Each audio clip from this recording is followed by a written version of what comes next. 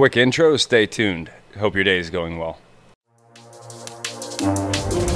Cope's got the dog. Smoke is the main boss, John Doe. Oh. Your last life, Scope.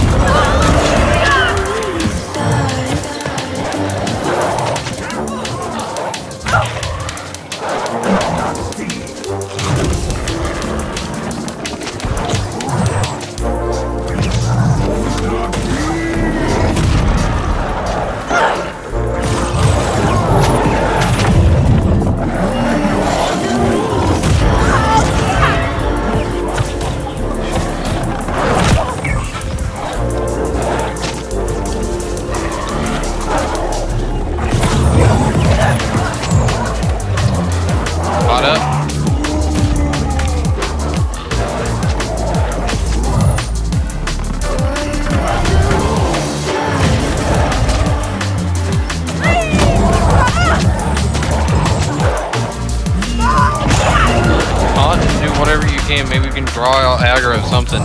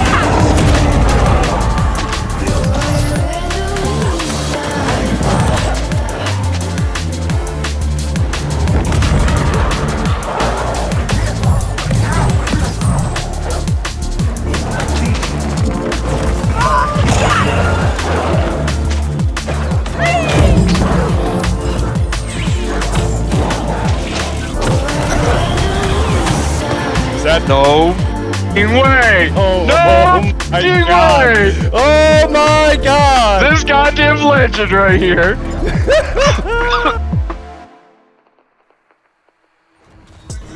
Hey, what's going on, folks? It's Scope coming again for another video for New World.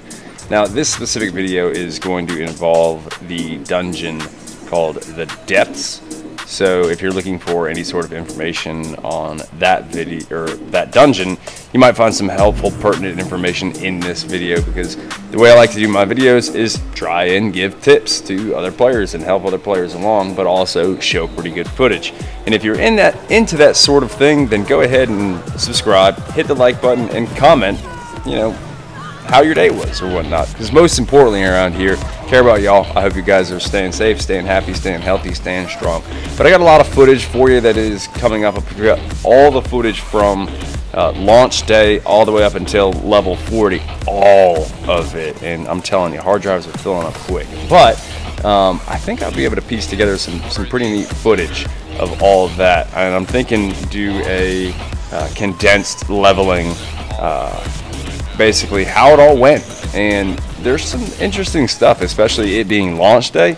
So, you know, I'm stoked. I'm enjoying this game. Not many complaints. They need to work on some things like server queues, maybe server caps and stuff like that. But on terms of mechanics and how the game is actually playing, it's good to go, and I'm enjoying it.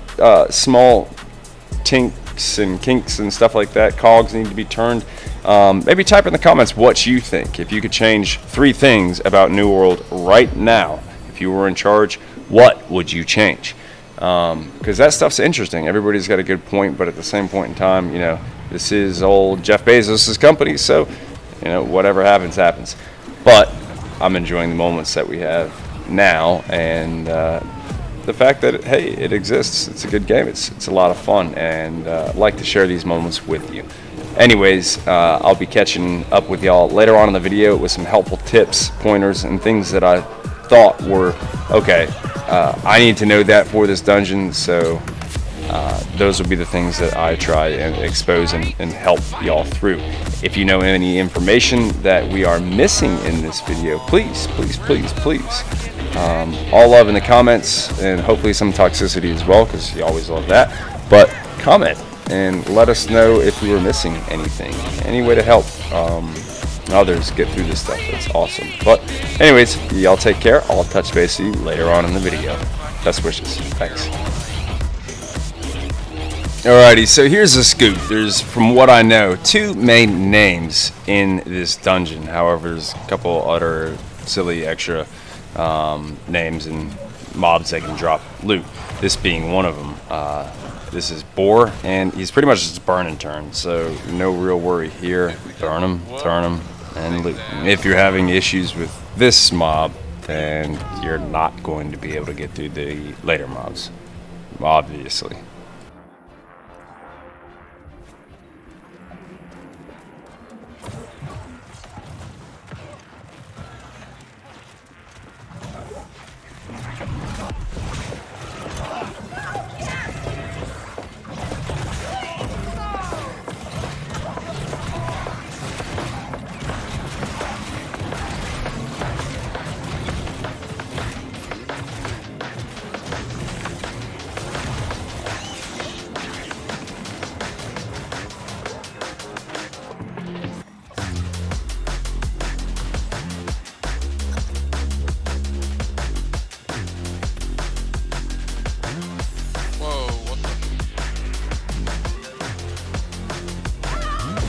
Alright, so after working your way down the hallways, taking out Boar, and taking out all the tendrils, finally, it's about to be go time.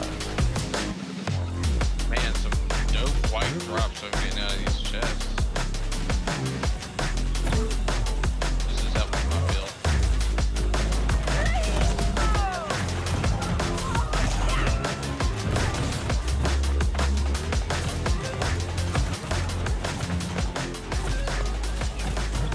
Alrighty, now with clearing all the hallways and taking out Boar and the tendrils and all that stuff, you're finally met with your first challenge. By now, it almost feels like the end of the zone, doesn't it? This is Archdeacon Azamela, and she's got quite a strat. Here's the scoop. During the entire fight, she's going to be spawning adds, and at one point in time, she's going to be spawning, well, I guess we'll call them mines, right? Okay, so start off, burn and turn, and you're going to stick her down to about 60 or so percent, if I remember correctly. There's 2 times that this happens that you're going to need to keep this in mind. So 2 different shifts. The first shift, when it happens, basically, she'll stop taking damage, she'll go immune. And what you have to do is send, for me, I was solo healing, so I went with one of my DPSers over, and you'll see on the floor there's little telepads. One's to the east, I think the other's to the west. Wherever it is, you'll see it. You're going to wipe once or twice to figure this out. Anyways, go through the telepad. Once you get in there, the rest of the group is still surrounding Archdeacon Azamela, taking out the mines that spawn. Taking out these mines help a ton because they greatly reduce the amount of AoE damage that the group is going to take, and those who are at the pillar, taking out the pillar. So, when it starts, let's say 60%, you take your DPS and your healer. Hopefully, maybe you got 2. So that way, one healer gets to stay with the group. Anyways, they run to the portal, they port in, and there's going to be 2 adds in there. You're going to kill both of the adds, and then you are going to hit E on a bulb that's over there, and then you're going to port backwards, or port back. And then you're going to fight her again down to about, like, I don't know, 30%, and it's going to happen again. This time being different. There's 2 of them. So get both your guys, run to the east first, take down the ads, hit E on the thing, and then teleport back, and then run to the opposite end, teleport, take down the ads, hit E, and then come back and finish her off. Unfortunately for us, it didn't entirely go as planned, and we wiped a lot, but here's how we got through this specific one.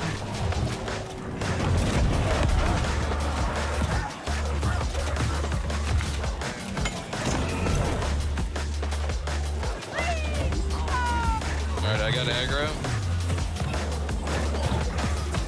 Heal up, heal up. Alright, good.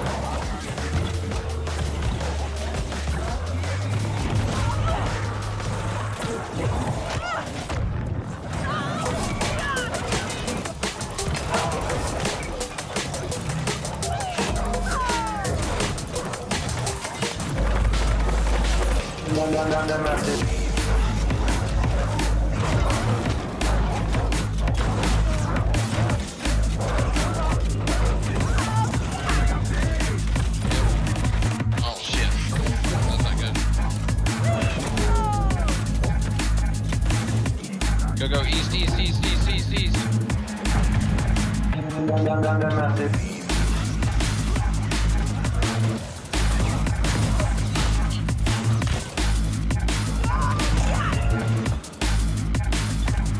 Pull out the dodge.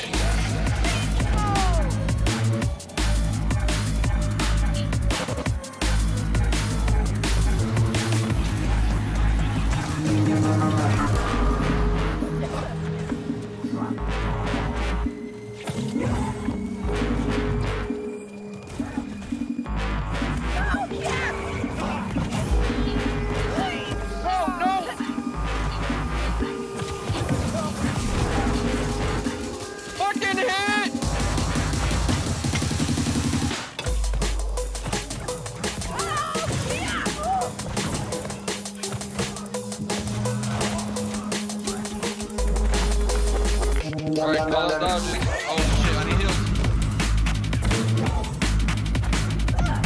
Oh, I'm dead.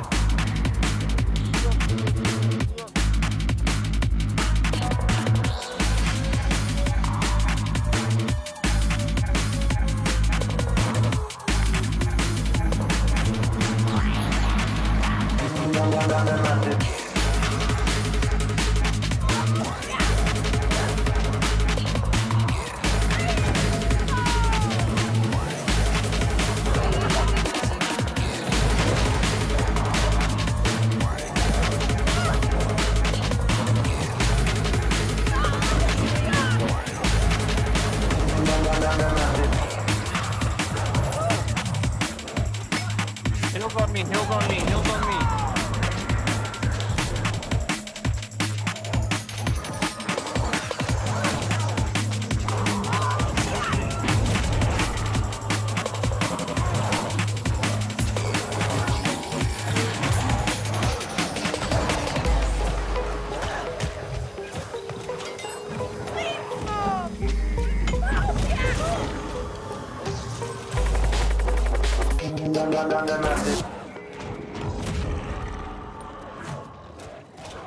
Heals on me! Oh. Y'all got this, y'all got this.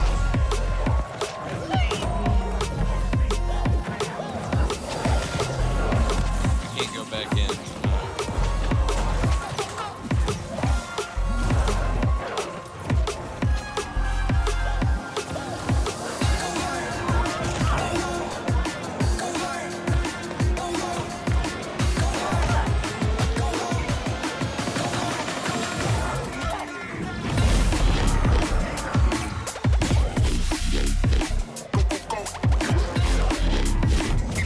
Cope's got the dog. Cope is the main boss, John Doe.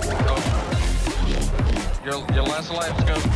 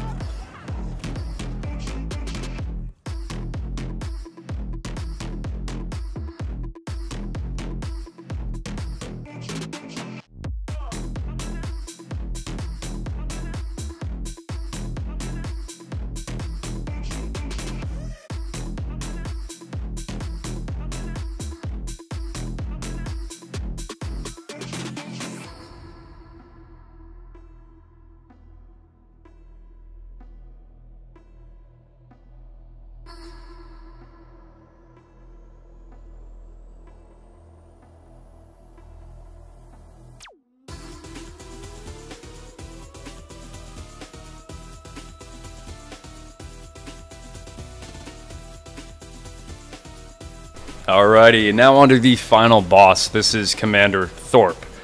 Now, disclaimer on this one, our group, this specific group in this specific recording does not get through this fight.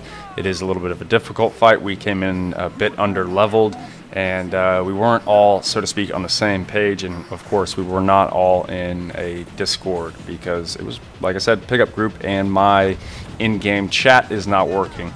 With those variables going against us, we ended up obviously failing this fight, but we did get some good reconnaissance, and since then I have gotten through the fight, so I feel I can give you enough input while also showing you this clip to help get you through the fight if a couple things are followed.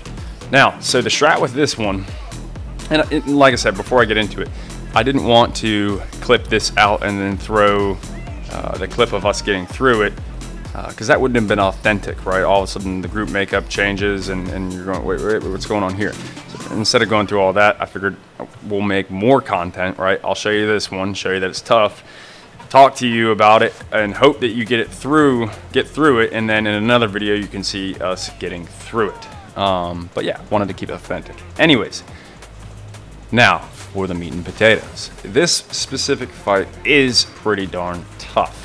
If you can get through it, you can get through it, and it's not that tough. But if you can't, obviously it is tough because you could. It's pretty basic and makes sense actually if you think about it. But so the strat for this one is going to be that your tank is going to need a little bit of time to adjusting to this one. In this specific fight, I do think that it will force a tank to be able to tank correctly in this game, utilizing a lot of the actual block and yeah, standing at the mob and legitimately taking hits with your shield up. The tanks that I see get through this successfully tend to do that. The tanks that I see fail this tend to just try and fight the mob, and you shouldn't be necessarily doing that as a tank. Now, keep in mind there are a couple things that are going to be happening, as you will see in the video of this fight. One of them is the laser beams, and another is some ads. So being able to knock out these two things as variables that would kill you, sorry about that ping, someone's messaging me.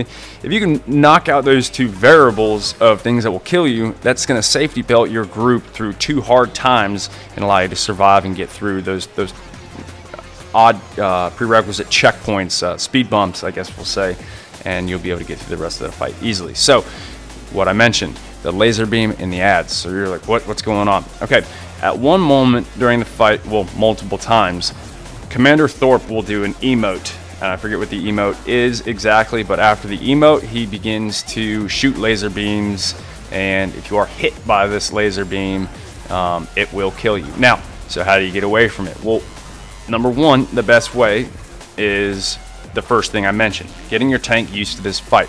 If the tank has the mob positioned correctly, the laser beam will just go pretty much nowhere into the wall that the mob is looking at. So if your mob has, if your tank has the mob facing away from the group, that's what you want, because the laser beam is a frontal cone, so to speak, of damage that it does, sliding right to left or left to right, whatever it slides. It doesn't go 360, so if you get it facing the correct way, it's only going to blast that way and you can avoid the rest of it. Now, for some reason, if you were out of position and or your tank had the mob out of position, how do we mitigate this laser beam now? Well, it's pretty easy. Lay down and let the laser beam just simply go straight over you. Okay, so now you have the strat of the laser beam, and you shouldn't be dying on that. If you do, you done messed up. Aaron, and you need to fix yourself and adjust yourself, because you shouldn't be dying on that. It's a simple speed bump where they want to catch you up on, but don't allow them to. The second is the ads. You're going to be scared because all of a sudden you're dealing with this name that's really tough, and now these ads appear, and good gosh, they're running all over the place. Just burn them quick, have everyone focus on them right in the middle, have your AoEs like up and ready to go, to where the second that they spawn, you just completely melt them. And your healer, which in this case, in all cases, is me. Well, I'm not healing you, but you know what I mean. For me speaking, it's me healing, and I just have my heals up ready to go. The ads aren't an issue. They burn quick. They're gone. The ads come numerous times throughout the fight, but I believe the first time that they do come, is after he heals, and he heals after you get him to 1%, or you drop him and he'll do a full heal, and those ads will come. Like I said, just deal with them, got it good, and then so if you're not dying on the ads and you're not dying on a laser beam, then you've survived up into that point dealing with him and him alone.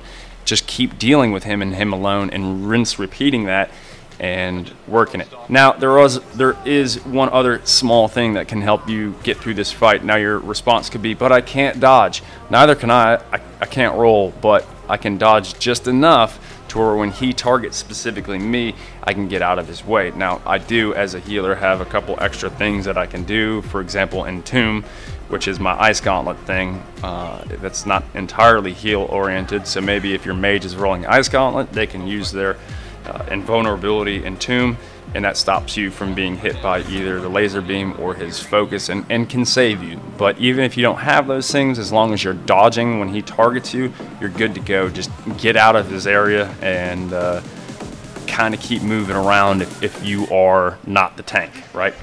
If you are the tank and you start getting bopped up hard, run around for a minute. You're good to go. Let your healer catch up. Let their cooldowns chill out. And then the second that you see the heal circle go down, just get into it. You're good to go from there. Anyways, I hope this video has been helpful. And if it has, please, please, please hit that like and subscribe button. It helps a lot. And most importantly, though, way more important than that, I hope you guys have been staying happy, staying healthy, staying strong, and staying safe. Cheers.